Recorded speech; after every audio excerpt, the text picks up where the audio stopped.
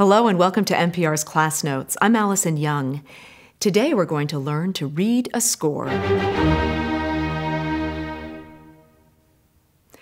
Although it looks like a complicated mess of lines and symbols, reading a score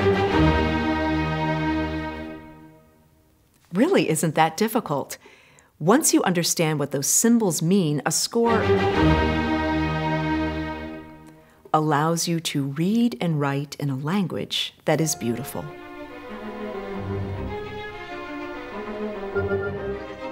Every symbol in the musical language tells you something, and combined with other symbols, they tell you many things.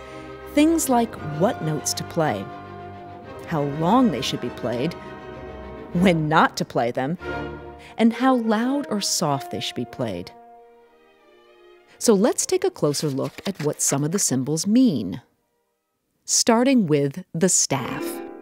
A staff is a set of 5 parallel horizontal lines separated by 4 spaces that allows musicians to read what notes to play.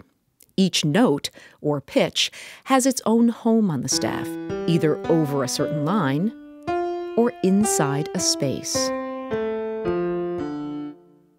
Now, let's take a look at clef symbols. The clef is the symbol that shows a certain range of notes on a staff. Treble for high notes, bass for low notes. Because treble clef is higher than bass clef, the pitches represented on a treble clef are usually higher than those on a bass clef.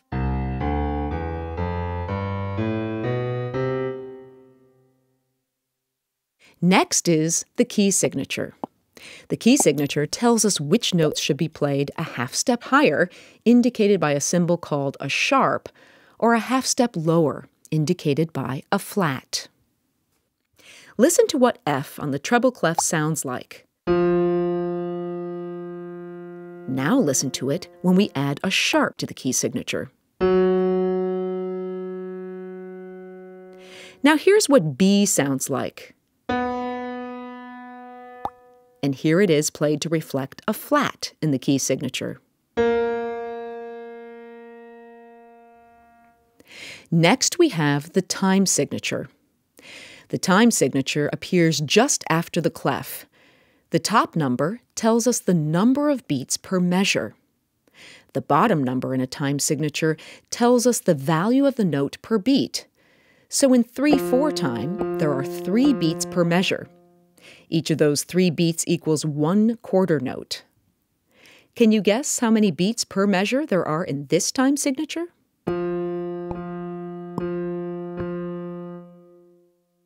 Now let's look at dynamics.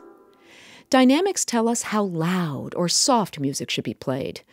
Here are some examples of the different dynamics you're likely to see in classical music.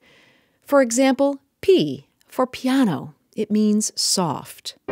And F for forte, it means loud. 2 P's, pianissimo, means very soft. And 2 F's, fortissimo, means very loud.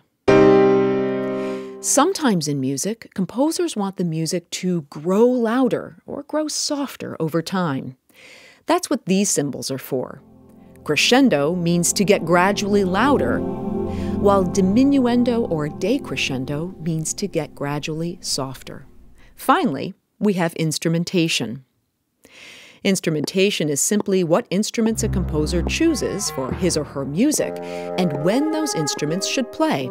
In music played by orchestras, those instruments are drawn from 4 families: strings, winds, brass, and percussion.